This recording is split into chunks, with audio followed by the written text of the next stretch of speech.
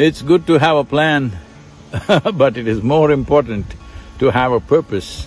If you have a purpose, plans will evolve and manifest.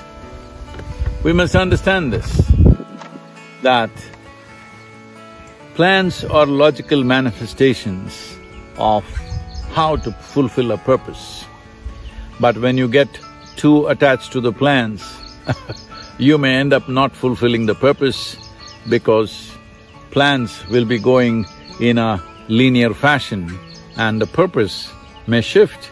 As you know, the planet is round and everything in the universe is circular, so as it shifts, you will have to shift your plans, but never let go of the purpose.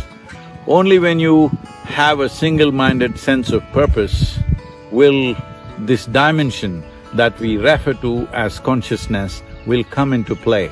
Otherwise, we'll be crippled by our own little logic that we have, little information that we have. Something beyond your logical aspect of life, something beyond the information that you have will not happen in your life if you are attached to your plans. No, you must just be focused on your purpose. Plans will evolve and manifest as it is necessary.